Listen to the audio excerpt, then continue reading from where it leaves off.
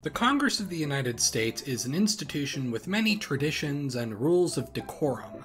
While today they never seem nearly as chaotic as some other legislatures such as the British House of Commons, that doesn't mean there hasn't been times where senators and/or representatives get very unruly.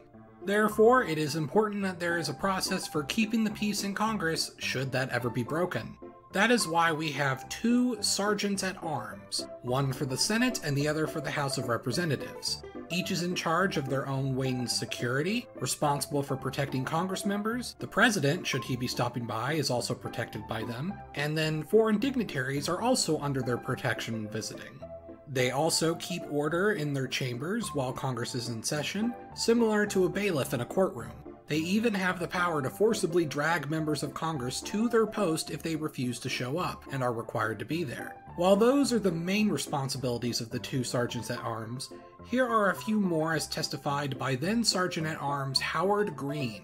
Support services provided by the Sergeant at Arms include the Computer Center, the Service Department, the Telecommunications Department, Recording Studio, Photographic Studios, Senate Post Office, State Office Coordination, Capitol Guide Service, Barbershop, Beauty Shop, Senate Parking, Human Resources, Senate Placement Office, Procurement and Maintenance of Senate Vehicles, Furnishings and Custodial Services in the Senate, Senate Pages, and operation of the media galleries, for starters.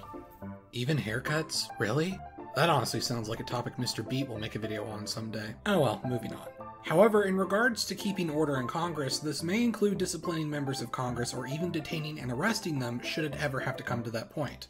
Specifically, for the Sergeant at Arms of the House, they have a tool used for disciplining members in the form of a House Mace. Throughout American history, this mace has been used to conduct sessions of the House of Representatives, and has also been used to discipline members of the House. So for this video, we're going to look into the history of the mace and the times it's been used. But before we get into that, we're going to briefly talk about this video's sponsor, Ridge. Ridge is a company that makes special metal wallets of a simple design. The two sheets of metal connected together make it easy to keep all of your cards compacted into a slim form to make it not only easy to keep together, but to keep secure. Plus, there are many really cool designs to choose from. I've enjoyed my wallet for years now, and you can also get one with a 10% discount if you use the code EMPEROR with the link below. But if that wasn't enough, this time Ridge is having a special giveaway where if you buy something from their website, you'll be entered in for a chance to win a brand new Ford Bronco. So remember, use that code EMPEROR for the 10% discount with the link below and get a Ridge wallet today. Or any of their other cool products. They seriously make a lot of neat stuff. Thanks again to Ridge for sponsoring this video. The Mace of the House of Representatives, sometimes nicknamed the House Mace or the Mace of the Republic, is considered a symbol of authority for the House. This is actually common in a lot of legislatures around the world, especially in the British Commonwealth, where the parliamentary mace represents a symbol of the monarch's authority. They put it on display to symbolize they have permission to create laws, and then they freak out if someone dares touch it. However, while Commonwealth maces look a lot like royal scepters, the House Mace has a much different design. There is a bundle of 13 ebony rods, meant to symbolize the original 13 colonies, wrapped together with silver and with a silver orb on top representing the globe and the Western Hemisphere, with the famous American eagle perched on top. It also fittingly weighs 13 pounds.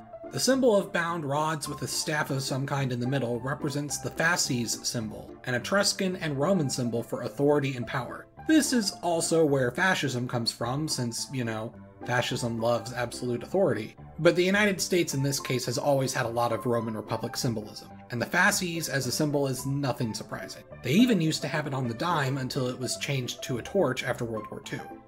Nevertheless, this design of the House Mace has existed since 1842. Originally, there was a wooden mace used by the House, but it got destroyed in the War of 1812 when the British lit the Capitol on fire.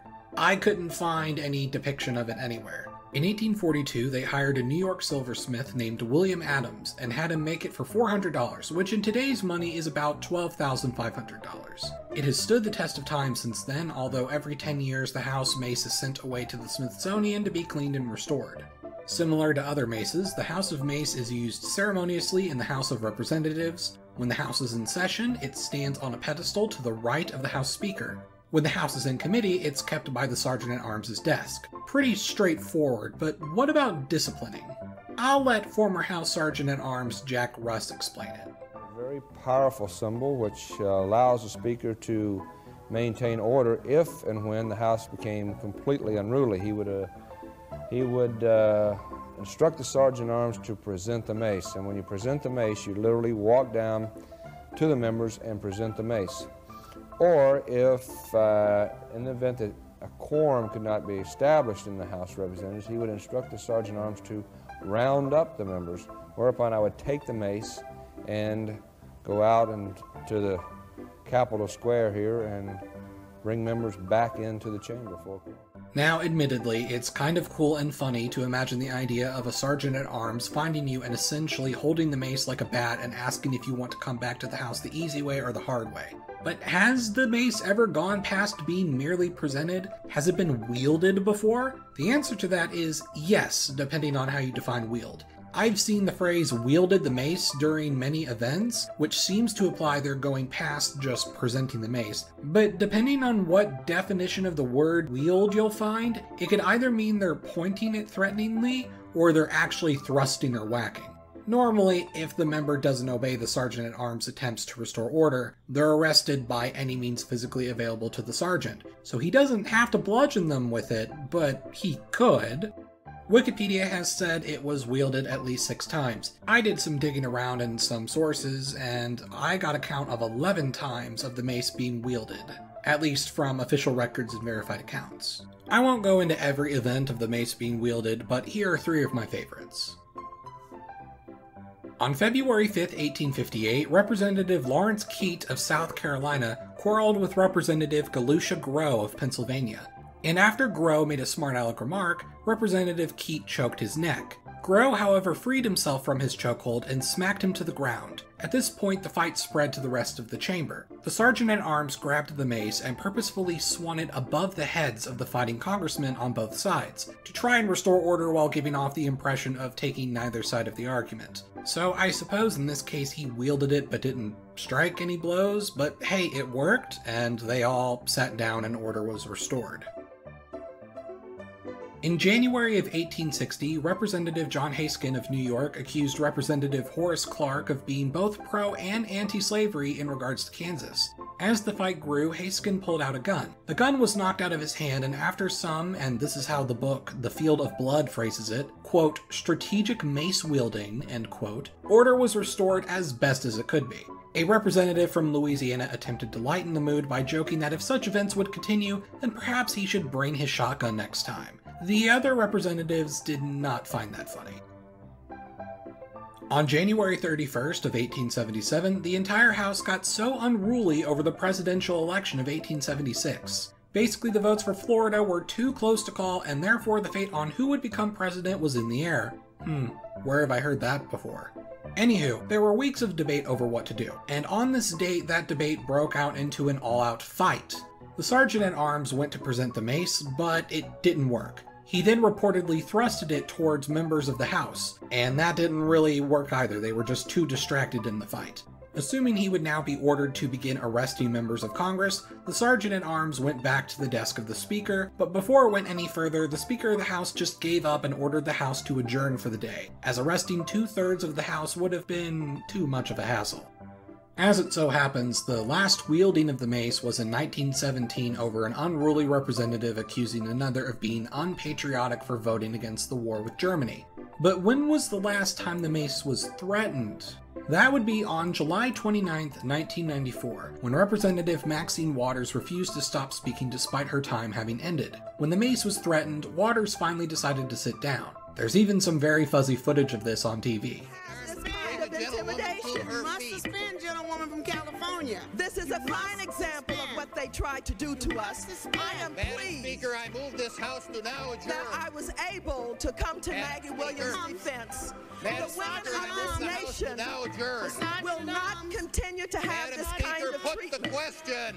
Would you please? That's a fine example. Thank you, Madam Chairwoman. Will the Sergeant-at-Arms? The gentlewoman was out of order. The chair was about to direct the Sergeant-at-Arms to present the mace. Do it now. Now, I personally find it surprising that in spite of how chaotic things seem to be now in Washington, the mace has not been threatened since. What I found more puzzling, though, is that the Senate doesn't have a mace. The closest equivalent they have is a gavel, but that's certainly not the same. I mean, the House has one too. One theory is that the reason why the Senate does not have such a mace is because historically the Senate usually had a more elite upper-class set of members, while the House was more likely to have more common folk elected. Supposedly, such fancy distinguished gentlemen would never need such discipline like the common riffraff elected in the House. I don't know if that's true, but it's an idea, I guess. Regardless, the mace of the House remains a fascinating symbol of government, and one not often discussed. While it may have not been used in over 100 years, who knows, maybe there will be a viral video of it being wielded in the future. It'd certainly be something. I'm Emperor Tigerstar, and I'll see you guys next time. Thanks for watching, guys. If you liked the video and you want to see more, you can subscribe, or you can also support this channel on my Patreon. I'll finally be doing YouTube full-time, and every little bit helps. Thank you very much.